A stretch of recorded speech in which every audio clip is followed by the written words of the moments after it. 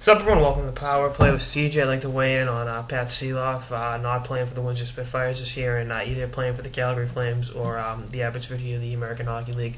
I like the rule that allows him to do that, because he was drafted off the U.S. development team. I personally think juniors have too much power. I think a lot of cases they're 19-year-old kids that have proven everything in juniors and could use AHL seasoning, and due to the ludicrousness, which isn't a word, of the rule, they have to go back to juniors, which I never understood. I can't rationalize that rule, but like I said, I think it's good to see Sieloff be not be held to that the BS law. But it's funny, when I met Sieloff at the draft and interviewed him, one thing I was thinking about but didn't ask him was just that: as a development team product, has Calgary spoken to you about possibly playing in the AHL? And I just thought it was such a long shot, far-fetched question. I didn't bother asking.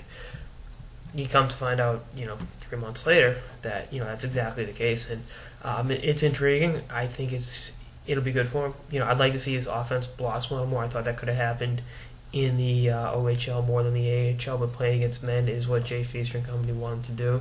Now Burke's in charge, so Burke has no problem bucking the establishment. We know that's a foregone conclusion with Berkey, but I think it'll be. I think he's up for the challenge, and I'll talk more about Connor Carrick too. I should talk about him right now. Connor Carrick, another development team product taken in the 2012 draft by the Washington Capitals, had the played for Plymouth last year after decommitting from the University of Michigan. Washington has all intentions of either having him on the team like Sieloff or playing for their AHL affiliate Hershey.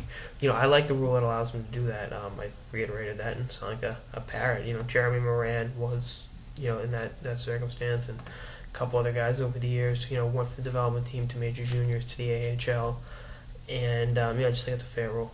I think if the kids are ready for that competition, they should be able to play against men on a night-in, night-out basis at the American Hockey League level.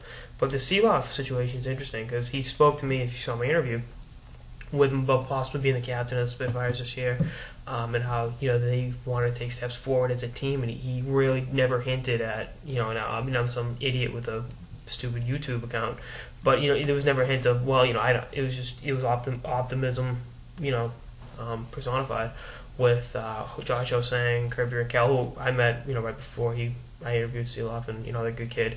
It's funny, I think out of any of them, I thought Raquel had the best shot of sticking with an AHL team, and I think Josh Osang is with an NHL team with Raquel. Obviously, he's not eligible for the A.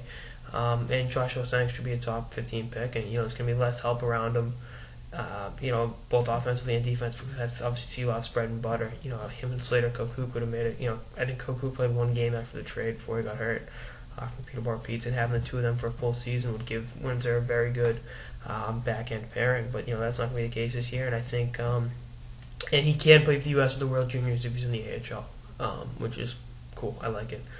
But anyway, it's something to watch, and I think this could be the case going forward, that kids that don't have to go back to juniors aren't being sent back there. And I believe the case is still this won't count as his entry-level deal unless he plays 10 or more games with the Flames, so that's something to watch.